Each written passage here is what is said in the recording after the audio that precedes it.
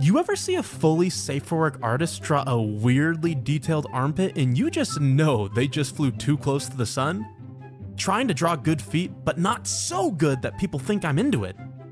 Finger looking good? And its ontological opposite. Toe-sucking evil.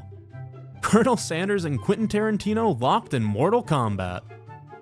Girl, you know I love your theories about queer coding in television, but sometimes those two male characters are stood that close because they need to get them both in the frame.